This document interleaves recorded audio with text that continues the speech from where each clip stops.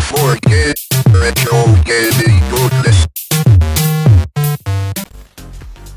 Hey, Bastish B here for 64K and welcome to another episode of Top 10s. Welcome to 64K, hosted by Bastish B. And welcome back. So on today's episode is my top 10 favorite Sega Saturn racing games. Now when you think of the Saturn, you don't immediately think of racing games. It's kind of a little bit of a genre that's down there a bit. But there is quite a lot of really good ones, especially exclusive ones, which don't often get mentioned or have never been re-released. So on this list, I've tried to keep it as much exclusives as possible while still keeping to the fact that these are games that I love. So you're not going to see games like Wipeout or Destruction Derby. Those are essentially PlayStation games and everybody associates them with the PlayStation. And to be perfectly honest, as a massive Saturn fan, we all know that those versions are actually better on the PlayStation. So we're just going to forget about those. I've tried to keep as many exclusive as possible. There are a couple of multi-format racing games on here. Obviously, there's no way to avoid that. So if you're new to the Saturn and know nothing about racing games on the system, or just looking for a bunch of cool arcade racing games and simulations, then I hope that this little list will help you find some cool games. And so like in all my countdowns, right before the number one reveal, I'll give a short honorable mentions list, so if you don't see your favorite game up until then, they may be in there. And without further ado, let's get on with this countdown.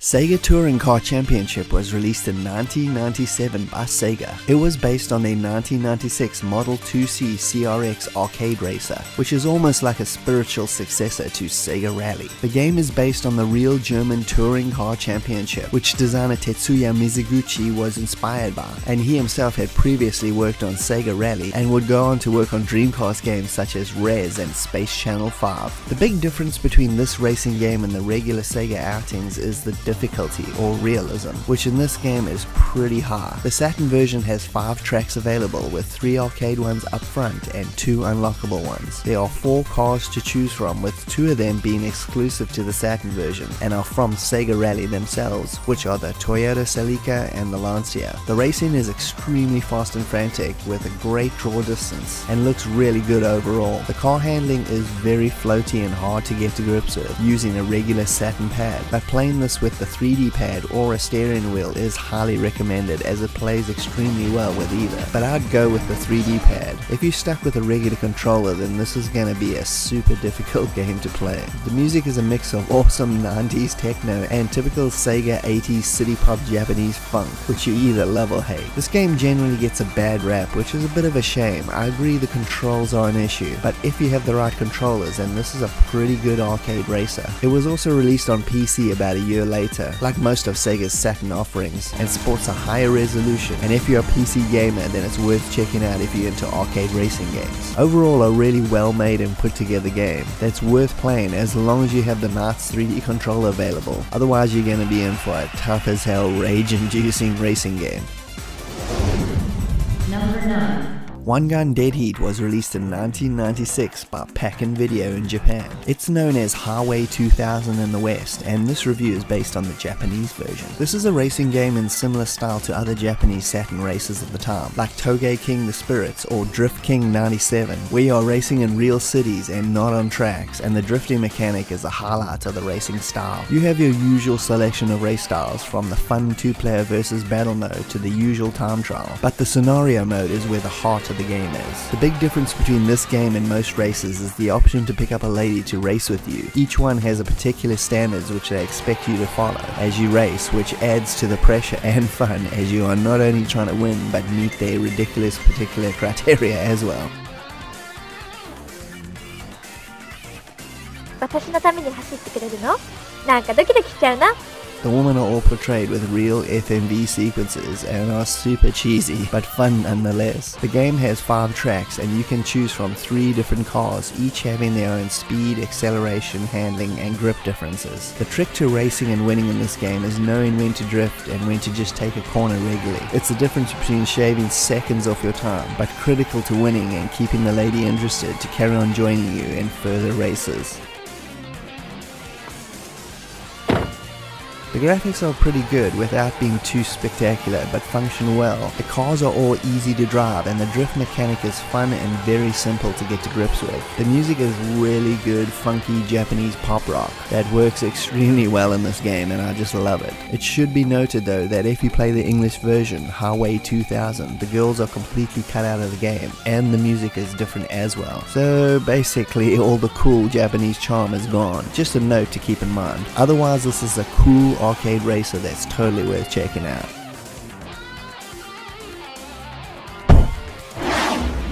Number 8.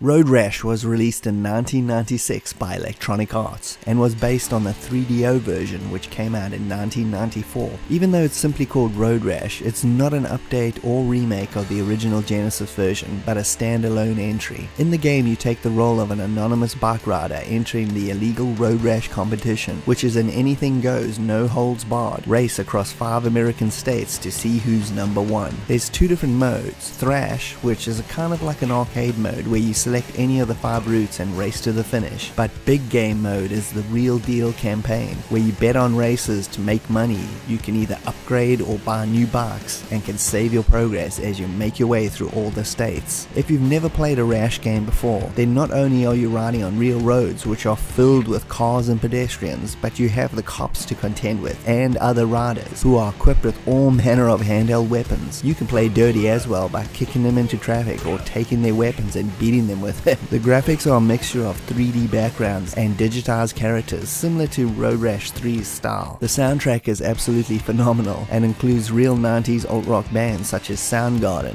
Monster Magnet, Paul and many more. It's also jammed with FMV for all those intros and endings to races, which are totally fun and are just like the little animations you used to get in the original games, just played out in FMV this time. The game plays really well and I just love the long winding real feeling of the roads, and it makes a nice break from racing on a confined track. Plus the addition of beating your fellow riders up is just the icing on the cake for me. The official Sega Saturn magazine August 1996 issue said, "It's a good game." They gave it an overall 78%, only complaining that they feel the conversion is not as good as it could have been from the 3DO. Honestly, these guys are just being nitpicky as usual. If you like the 3DO version, then you'll love this one. This is just a great time capsule of that 90s vibe and an awesome Saturn racing game as well. F1 Live Information was released in 1995 by Sega. It also goes under the name F1 Challenge in the US and Europe. I've only ever played the Japanese version, which this review is based on. This is a Formula 1 arcade-styled racing game, putting you in control of one of the most popular racers of the era, such as Michael Schumacher, Damon Hill, John Alesi, and a whole bunch of others, as you race to be number 1. If you've ever played one of those excellent but insanely difficult F1 simulators that Codemaster puts out every few years, and wished it was just a little bit more arcade friendly, then F1 Live is your game. Realism is thrown right out the window in typical Sega style in place of fun and accessibility, making it a racing game anyone can play and have a ball with. Even my 4-year-old daughter can play it, even though she turned F1 into a demolition derby.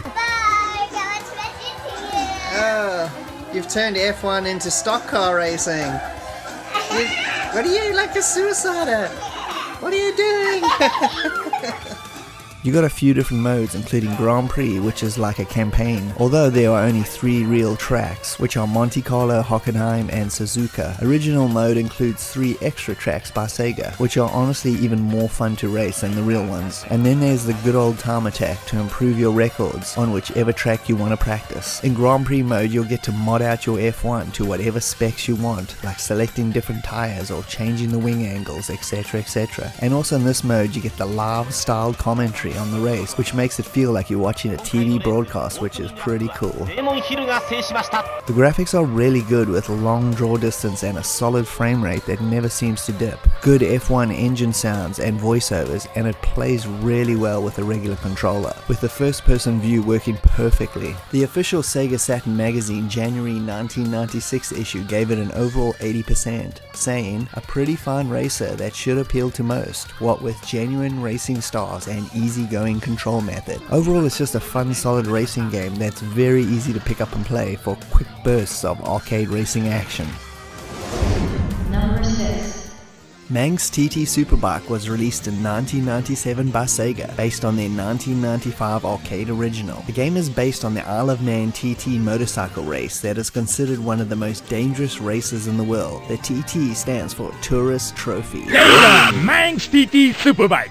The Saturn version has two main modes, Arcade, which is a replica of the arcade, and Saturn mode, where you can play all the tracks like a campaign, and also get to choose a bike, which all have different stats. There are two courses to choose from, one being the real TT Isle of Man course, and the other Laxey Coast, which is a made-up track, although it's still taking place on the Isle. The game plays a bit like Sega Touring Car, and the fact that it's hard to get to grips with initially, but unlike that game, it's totally playable on a regular Saturn controller. You'll just need to practice a bit. But having said that, again, the analog 3D pad works best for this one. The game is an excellent conversion of the arcade with fast, smooth action and really fun, challenging courses. Although there's only two, they are hard to master, so it really doesn't feel like less of a game. The graphics are very good with a nice sense of speed in first and third person, and I really love the music as always with Sega games. It's just an awesome funky rock mix. It plays really well too, and once you learn not to oversteer and be very light on the controls, the game becomes an absolute brilliant racer. I originally had this on a demo disc in the 90s and was never able to master the controls, but I'm glad I revisited this game for this list because I was finally able to click with it now and had an absolute blast playing it. This game also got a PC release in 1997, which again sports a higher resolution amongst other minor upgrades. The official Sega Saturn magazine scored it an overall 91% in their April 97 issue, saying, "Although lost ability could have been improved, Manx TT is a tough, enjoyable experience, which does a great job of bringing the arcade game to the Saturn." And I think that about says it all. We interrupt our program to bring you this important message. There are lots of good reasons to go with Sega Saturn instead of Pretendo. We call them games. Sega Saturn has tons of them. Pretendo has just a few. It does beg the question, do you want to play or twiddle your thumbs? Face it, Pretendo, you weren't worth waiting for.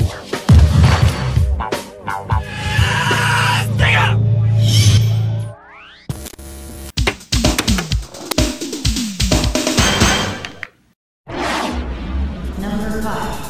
Daytona USA Championship Circuit Edition was released in 1996 by Sega. This game is a massive overhaul or extended version of the original Daytona USA, which came out in 1995. Unlike the original, this is not based on any arcade version, but improves on all the flaws present in the original conversion. The biggest issue with the original was the draw distance and pop-up, which has been addressed, making the racing action way smoother and less jarring to play, although it's not perfect. The frame rate is also consistent and doesn't fluctuate as much like the first one, and the graphics have taken a much needed upgrade, looking way better and just full of detail and color. You still got all the tracks from the original game plus two new ones which are very cool and fun to drive, with the Seaside Street Galaxy being my personal favorite. There's also a whole bunch of new cars to try out as well. All the modes are pretty standard arcade friendly style, with Versus, Time Attack and obviously arcade mode, with nothing out of the ordinary. This is definitely another racing game that benefits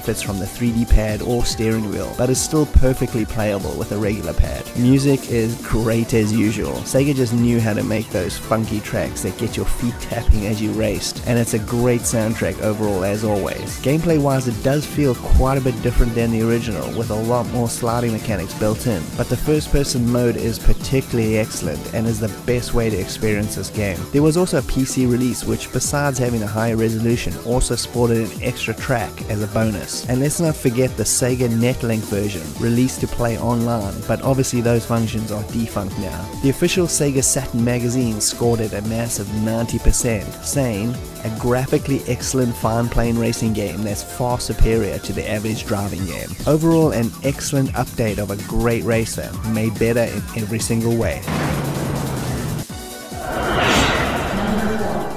The Need for Speed was released in 1996 on the Sega Saturn by Electronic Arts and was based on the 1994 3DO version. This game was the start of a massive racing franchise that is still in production to this day in various forms. The game was a collaboration with Road and Track magazine as a way to legitimize the realism and get the car physics as accurate as possible. And it definitely works, as this is probably the most realistic racing game on this list. The game has 6 tracks or open roads and are all very diverse, which I really like. The long straight highways of the cities, the winding roads of the coast, and the massive hills and dips of the Alpine make for some really interesting racing. Like Road Rash, not only do you have to beat your opponents, but also be aware of the cops, who will hound you, and if caught multiple times, it's game over. The presentation is top notch all the way, using FMV for intros and car descriptions, which is awesome and has some pretty good music. One of my favorite modes is the 2-player split screen, and we used to play this a lot in the 90s, and it is a really fun 2-player experience for you and a bunch of friends. This game always reminded me of the original Test Drive or Test Drive 2, with not only the realism of the cars, but also the inside dashcam point of view, which I always really liked, even though I usually played the game from the third-person view. The graphics are good without being spectacular, but the sense of speed is cool, especially when you max out the car and are blasting down those straights. The realism of the cars take a bit of getting used to, especially if you're an arcade racing fan, but stick with it as it gets better with practice. PC also got a special edition of this for DOS, which has 2 extra tracks and is well worth checking out. The official Sega Saturn magazine, issue number 9, July 1996, scored it a 75%, saying that they enjoyed it, but with the impending release of the new Daytona, you may want to wait for that instead. In retrospect, both games are completely different styles of racing games, and I think there's room to own both. Overall, an excellent game I spent hours playing and replaying back in the 90s, and it's still a great experience even now, and is obviously a great throwback to this franchise's roots. Number 3. Andretti Racing was released in 1996 by Electronic Arts. This game is based on the legendary Indy and stock car racers Mario and Michael Andretti, who also helped out with the design of certain aspects of the game. Having said that, this game gives you the option of racing either Indy or stock car, and both cars handle extremely differently, so to me this one always felt like 2 games in one. There are a whopping 16 tracks to race on, with 4 of them being real courses, and another 12 designed by the Andrettis themselves. You got your usual options like single races or career mode, with the later being the meat of the game. The presentation of the career mode is excellent, with this full EA Sports type TV broadcast with FMV sequences and commentators setting up each race. It really feels like you're taking part in these giant racing spectacles. I also like the Andretti Racing History section, where you can watch videos of them talking about aspects of racing and their lives. It's very interesting. As far as the racing goes, it's quite excellent, and although this gives you the impression of being in hardcore simulation, the game still feels a bit arcadey, but in a good way. Both cars handle really well. I particularly like the IndyCar stuff more. The graphics are pretty solid overall, with a fast frame rate and a good sense of speed. The official Sega Saturn magazine March 97 issue gave it 83% overall, saying, "With a wealth of options, there's enough to keep you at it for a long time." Like I said earlier, despite its simulation type appearance and options, this is one of the easiest and enjoyable games to get into on this list, which make it highly recommended overall, in my book. Number 2. Virtua Racing was released in 1995 and was developed by Sega and published by Time Warner. This is a massive update of the original 1992 arcade classic that it basically feels like a new game in the series. Just like the arcade, this is just 100% pure arcadey racing action, and if you like your races simple and to the point, then this is it. The game still has the original 3 tracks, but adds a massive 7 more for a total of 10, which is crazy. We also have 4 new cars added, and they are extremely diverse and all play completely differently, from a Porsche 911 to a go-kart and many more. It really makes this game feel open and more fun to play, especially experimenting with all the different cars. You've also got the addition of a Grand Prix career mode, where you get to play through all the cars, and is a great test of your skill with the new vehicles. So even by 1995, these graphics were looking a little bit dated by the newer 3D stuff, but playing this in retrospect, it's actually aged better than most games of the era. The simplistic neat lines and the basic detail make the game feel less dated than some other classics, and I just personally love the look of it. The music is pretty good, as always with Sega races, and the gameplay is excellent with well-designed tracks and a great sense of speed, and each car being its own beast to master. It's just a full package. The official Sega Saturn magazine January 96 issue scored it a 77% and seemed to completely misunderstand the game, saying, "Not a very close conversion of an undisputed arcade classic. The question is, who wants this with the awesome Sega Rally ready for release?" Like I said before, these guys said some really weird things sometimes. It actually is the arcade plus a heap more, and there's no reason to rate a game less based on the fact that something else is coming out later that may be better. And I digress. So in my humble opinion, the combination of its arcade pedigree, the massive amount of extras, and overall fun factor make Virtua Racing on the Saturn one of its best races. Okay, so let's just stop here for a minute and check out a few honorable mentions. These games just didn't make the top 10, but are still well worth checking out. Okay, so first up is Touge King the Spirits, or High Velocity as it's known in the West. This is a flawed but still pretty cool Japanese drifting game where you race down these mountain roads all the way to the bottom. It's a crazy game, it's got a lot of cool options in it. It's, you know, it has its flaws, so it's not perfect. That's why it just didn't make the list, but I think it's still well worth checking out if you're into the drifting type games. The next one is Formula Kart. This was a European only release, I'm not sure why, but anyway, it's a fun go-kart racer. It has all the tropes of a classic Sega arcade racing game. I could just never master the Twitch type controls. I just really suck at it.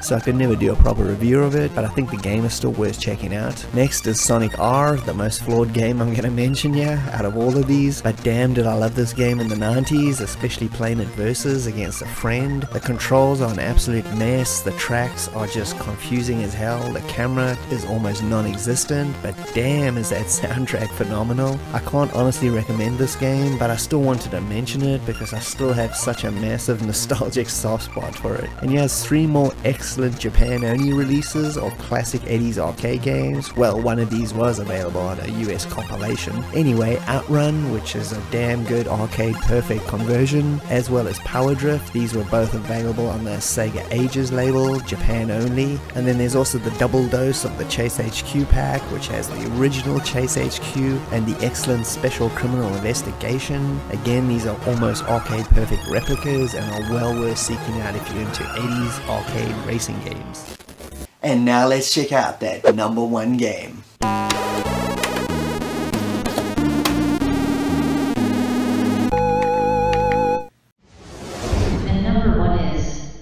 Sega Rally Championship was released in 1995 by Sega and was based on the 1994 arcade racing game. The game was designed by Tetsuya Mizuguchi, who did Sega Touring Car, which we looked at earlier. I first ran into this arcade in about late 1995 next to a local cinema we used to frequent every weekend, and I would play it every time we went and absolutely loved the look and feel of it. And it was also fortunate at the time I discovered the arcade. The local magazines were showing previews of the Saturn game that was almost ready for release. Needless to say, I had snapped it up quickly and had found my Saturn racing bliss. On the surface it feels like a small game, with it pretty much being a direct conversion of the arcade, with the addition of a time attack mode. And that was it, race through 3 tracks and see if you can get to the end without running out of time.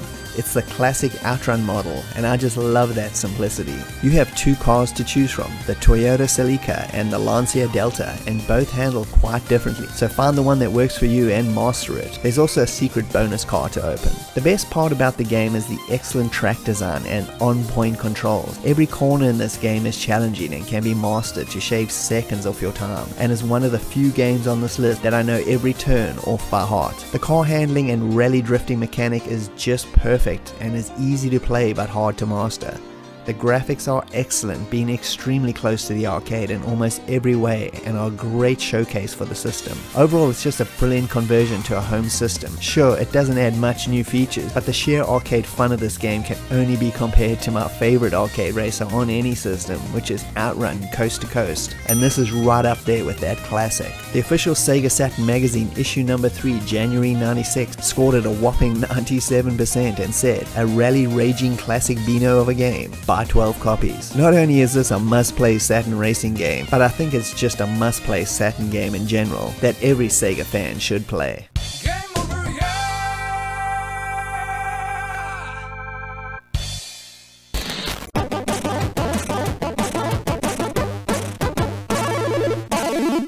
Okay, so what do I think of the Sega Saturn's racing game selection?